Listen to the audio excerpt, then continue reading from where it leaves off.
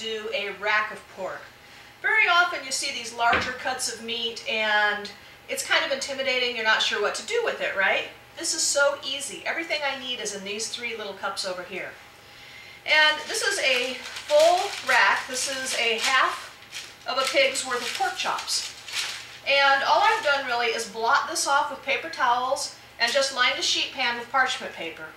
If you wanted to, you could slice through here a little bit, get 2 of these, tie them together, and that's all there is to a crown roast of pork. It's really that simple. It's just pork chops. Now, these are not like diner pork chops, which are sliced very thin. So you're going to have 8 ribs on any rack of pork, and that is 8 full servings of pork because these are going to be really thick. This is going to be juicy and tender and wonderful. Best pork chops you've ever had in your life. It's so simple to put together because all we're going to put on here is this is just a mixture of salt and pepper. Now the main thing when you're doing this sort of thing is make sure you're seasoning the whole piece of meat. We're not just going to season one side, you know, the side that's sticking up. We're going to do the sides, we're going to do the back, everything. The other thing I have here is just some freshly chopped thyme. Just kind of sprinkle that around and then rub it in. You're just going to kind of rub everything into the meat. And then finally I have some finely chopped fresh garlic. And again, we're just going to kind of rub that in. Now if you wanted to get fancy, you could French down those bones a bit, clean them off, but honestly I'd rather have the meat on the bone. It's tasty. And you know, one thing we're going to do is cook this on a fairly low heat. So I have my oven preheating to 325 degrees because what you don't want to happen, which you'll get with a higher temperature, is to have the meat on the outside cooked but not on the inside. And so, you know, you might want that if you were doing a prime rib and you want it really red in the middle. But for a pork roast, we want it to be reasonably evenly heated. Although, you know, modern pork, you know, commercially produced in America, there is no trichinosis, so you do not have to cook it as much as you did once. And I'm going to temp this before I take it out of the oven, and when we get there I'll show you, but you know, I'm looking for somewhere between 150 to 155 degrees when I take it out of the oven. And then we're going to let it to set for a good half hour, and the temperature will come up a bit more. It'll be more like 160 degrees once everything's said and done. But if you let it get all the way to 160 before you take it out of the oven, you might end up with some dry, overcooked pork by the time it's rested and you're slicing and serving it. And that's true with you know, anything that you bake in the oven, and especially larger pieces of meat, is once you take them out, they continue to cook. So now we've got this seasoned all over the place really nicely. And I've got just a little bit of garlic left, so we're going to toss that on the top. And I have a little bit of thyme left, but not much, so we're going to go ahead and toss that on the top. If I had a lot of thyme and garlic left, I'd just hold them aside and I'd use them in the sauce later, but this will all come together. And that's it. So this is going to go in the oven, and I'm going to cook it near the bottom of the oven at 325, probably about 2 hours. But we'll temp it, and that'll tell, you know, each piece of meat's different, and your oven may be different than mine, so we'll temp it, and that'll really tell us what time it needs to come out. Once it's ready, I will tell you how long it was actually in the oven. And that's it. It's that easy. So to go with our roasted pork loin today, we're going to make scalloped potatoes. This is a very easy dish that everybody likes. And you know, you don't have to go buy one of those really expensive boxes with the desiccated potatoes in them, you know. So, you know, potatoes are really cheap and really easy to use. I have some sitting here in a bowl of cold water, and I've just peeled them and sliced them to about 1/4 of an inch thick. And you know, my Irish friend who hates to cook told me, and I've found this to be true over the years, you can leave those sliced up peeled potatoes in that cold water covered in the refrigerator for up to a week and they'll still be good. So, really? Yeah, so don't worry if you make a few too many or whatever, just keep them. They don't get mushy? Nope. As long as they're sitting in water, they're really good for at least several days. I don't think I've ever had potatoes last in my house a week, but I have had them last for 3 or 4 days and they're no problem whatever. Yeah. I mean, you know, you don't want to forget to put them in the fridge or anything, and they must be covered with water. Anything that's sticking up above the water line is going to turn pink and brown on you, so that's no good. Does it soak up water? Do they soak the water up? Not too much, really, because they're already high in water content. And so what I'm doing here is I'm going to make the sauce for our scalloped potatoes. And I've just taken about 3 tablespoons of butter, which is about 1.5 ounces, and I'm just melting it. And I'm actually going to turn my heat up just a little bit here, because we don't want to wait all day. And I'm going to put about an equal amount of flour in here once the butter is melted. And for those of you that have been, watching the show, know this is going to be called a roux, and then we're going to turn it into a bechamel. Once again, about the most versatile white sauce on the planet. And what we're going to do today is we're going to add just a little bit of nutmeg, which actually I'll just add to the butter right now. That's about 1/4 teaspoon of nutmeg. This is something you want as a flavor in the background. You don't want it to be dominant, so don't go too heavy on the nutmeg. Don't get carried away with that. And so now our butter's completely melted, and I'm going to start to add flour. Now, I haven't sifted this or anything. This is total simple farm cooking, right? Nothing fancy or complicated here. And you'll see it's getting kind of clumpy, but that's okay, because as it heats up, it's going to turn into a paste. And all those lumps will go away. Just kind of keep stirring is the secret. At this point, sometimes I use a whisk, but the whisk can't really get into the corners of this pot, so I just like to use a spatula for this. And we're going to go a little bit thicker than that, so I'm going to add a bit more flour. How much will this make? This is going to make quite a bit, and I'm really not sure how much milk we're going to use yet. This should be good for at least a quart. I have 4 cups of milk measured out over here, and we may end up using a little bit more. It just depends on how tight our roux ends up getting. And you can see as you add more flour, you actually start to get rid of those lumps. And I'm feeling good about that now, so we're going to start to add milk. And you don't want to dump it in there all at once, then you will get lumps and it won't really come together nicely. So just a little bit. What kind of milk? Could you use like half and half? You can use whatever you want. I keep 1% in my house. And the roux is what's really going to thicken it, so you don't need to use cream or anything like that. At the restaurant, we would probably use half milk, half and half to, just make it good and rich and creamy. But, I usually use 1% at home. So now you can see it's mixed nicely. There's no lumps in there. It's just, kind of all come together. And once this milk heats up, this will really thicken up, and then we'll start to add more milk. I'm adding dried chives today because I like them. And in fact, we can go ahead and add those at this point. Let them cook a little, although by the time the potatoes come out of the oven, they'll be fine. So I have about 1/4 cup of dried chives here.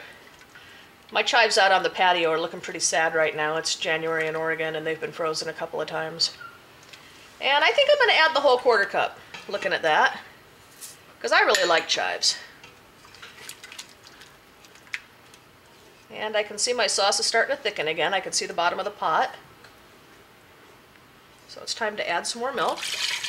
And I'm just going to add the rest of this. So what I've had here is 4 cups or 1 quart of milk. And that was to a roux. We started with about 3 tablespoons of butter. Now, you do want this to actually be a little saucier and, looser than you think, because when you put it on the potatoes and you bake them for an hour, it's all going to thicken up from the starch in the potatoes. So if you put your sauce there into the potatoes as thick as you thought you wanted it to end up, you would end up with really sort of gummy, pasty scallop potatoes. And we want them to be real saucy, right? And at this point, we want to add some salt and pepper, and really this is to taste. But what I will tell you, 2 things. I'm going to use white pepper because I'm using a white sauce and I have it, but if you wanted to use black pepper in there, it's no big deal. With white pepper, you want to go a little easy because it's a lot hotter than black pepper. I don't know if that's the peppercorn itself or because it's ground so much more fine, but I do know that white pepper will end up being hotter than black pepper. It's just regular pepper, just grind up really well. No, it's actually a white peppercorn. Oh. But I don't know if it's because of that or because of how finely they grind it, or both. It could be a combination of the two. But I know it's just easy to overdo white pepper. And then I'm going to use kosher salt. And we're going to put probably about a good tablespoon in there, honestly, because this is going to go on potatoes and it can be quite bland if you don't make it pretty salty. So a little, when you taste it, it should be a little bit saltier than you think you want it. Because once the potatoes cook with it and soak it all up, it's really going to eat a lot of that salt. And you don't want to serve bland scallop potatoes. On the other hand, you're not trying to make it like the ocean or anything. You're not trying to hurt people. And I'm just gonna get a spoon out and give it a little taste. And taste stuff when you're cooking, people. Even just a tiny bit more salt. So about a teaspoon and a tablespoon is what I've added here. Because it looks like you took a ton of salt in there. I know, you know, when you see it on the camera and it's going through the light, it just looks like a ton of salt, but it was about 4 teaspoons or 1 tablespoon and a teaspoon. And that's going to be for a full pan of potatoes. Now what I've done for the potatoes, I just have a pan that I've sprayed with pan spray. I use 100% canola oil, but whatever you've got.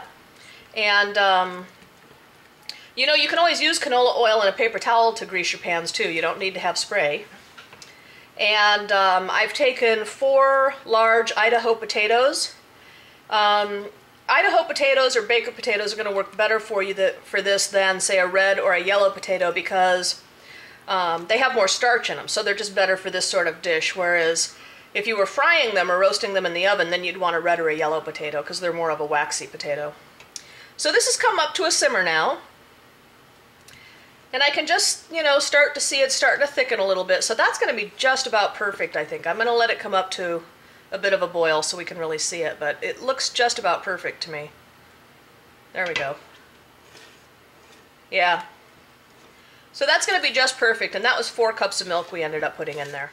So one thing I'd like to point out is the reason we put the pork roast in first and then started the potatoes is because the pork roast is going to take about 2 hours and the potatoes need to bake for about an hour. So by the time you make your sauce, you peel and slice your potatoes, and then you cover them and get them in the oven, they're going to come out at a really, you know, about the same time, so you don't end up serving one cold while you're waiting for the other one to, you know, finish cooking.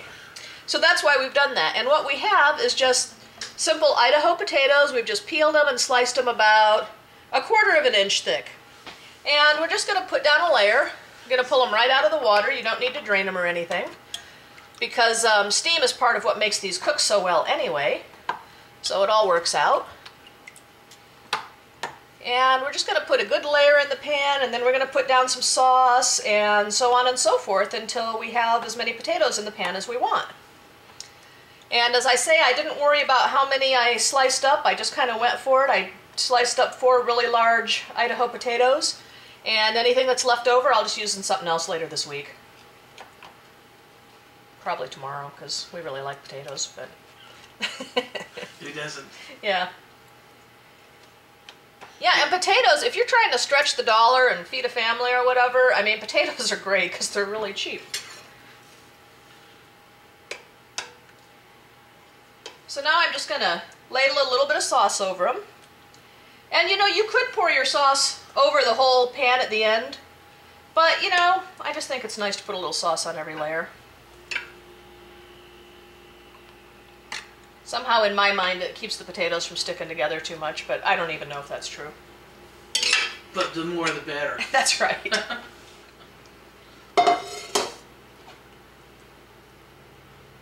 Now, at this point, I always sort of shimmy the pan a little, you know, make sure I get any air bubbles out, everything's covered nicely. You can see one little piece over there, needs some sauce on it. And so I'm just going to cover this with aluminum foil, and this is going to go in the oven for about an hour. So normally I cook this dish at about 400 degrees, and today the oven's at 325 for the pork, so it may take longer. So I'm going to go ahead and put this in right now and give it a good hour and a half. We can always pull it out early. So how you're going to know it's done is I'm going to stick a fork in there, and when there's no resistance, when they're all tender in the middle, that's when they're done. And then you can just cover them right back up with your foil and let them set for probably close to an hour before they really start to cool down too much to serve. Our pork roast has reached 150 degrees, and we've brought it out and we've been letting it just rest for about 20 minutes. And what I have in here is the drippings from the pan, and I just have it in one of those fat separating cups. And I'm just going to pour as much juice as we have in there and then hold back the stuff that's really just fat. Now, because there's not quite as much juice as I'd like for sauce, I'm going to add a little bit of chicken broth. And, you know, you can use whatever you have. You can use, you know, beef broth, pork broth, mushroom broth. Mushroom would be really good. And we're just gonna heat that up a bit. Now, at this point, if you wanted to, you could, you know, you could put cream in there, thyme, a bay leaf, whatever you like, and, you know, you could let it simmer the whole time the roast was setting out, and, you know, you could do anything you want, but we're just gonna make a real simple sauce with the drippings and a little bit of chicken juice just to, you know, round it out for us. And we're just gonna bring that up to a boil. So we've just let our sauce simmer down a little bit and reduce. And now I'm just going to put a little bit of cornstarch with some cold water in it. Now when you're doing this, there are a couple of things you need to know about using cornstarch to thicken a sauce. The first one is that you do not put hot liquid into your cornstarch. It'll just clot up and be a terrible mess. The other one is, when you're using your cold liquid, it's really better to add the liquid to the cornstarch and stir it with a fork rather than try and add cornstarch to the liquid. I don't know why, it just sort of clumps up if you do. So when you're using cornstarch to thicken, those are the only things you need to know. So while it's at a boil, I'm just going to add a little and give it a stir. And when it's the thickness we want, you know, we'll just run the rest down the drain.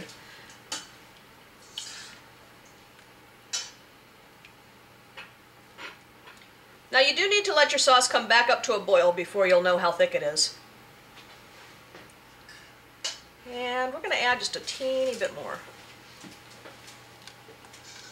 And that'll do it, because we're, you know, we're just looking for sauce. We're not looking for a thick gravy here. And that's it. And that's our sauce done. That'll go over our nice pork roast. So here's our pork roast rack, and it's rested for about half an hour, so it's easy to handle. And as you can see, it's a beautiful golden brown color. Came out just beautifully. And it's nice and pink. So this is how pork should look when it's done, when it's good pork. It shouldn't be bleached out dry white meat. And that's just a beautiful chop. As you can see, it's really thick, that end piece. And each one of these are going to be more than an inch thick because these are real full chops. These haven't been sawed in half while they were frozen or anything like that. And that's how a real pork chop should be. And then we're just going to pour a little sauce over the top. And that's just going to be a delicious plate. We have our scalloped potatoes, pork chop, and a little green salad just for fun.